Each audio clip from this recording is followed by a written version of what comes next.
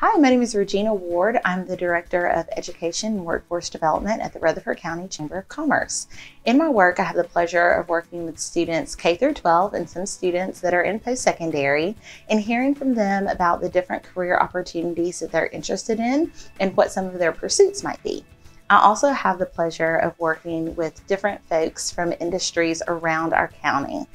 What we hear from them is that sometimes our students are missing things like soft skills when they go in to interview for a job and begin working for a team.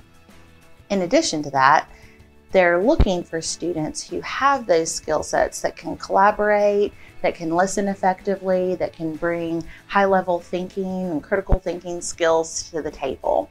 The humanities programs offer those skill sets to students.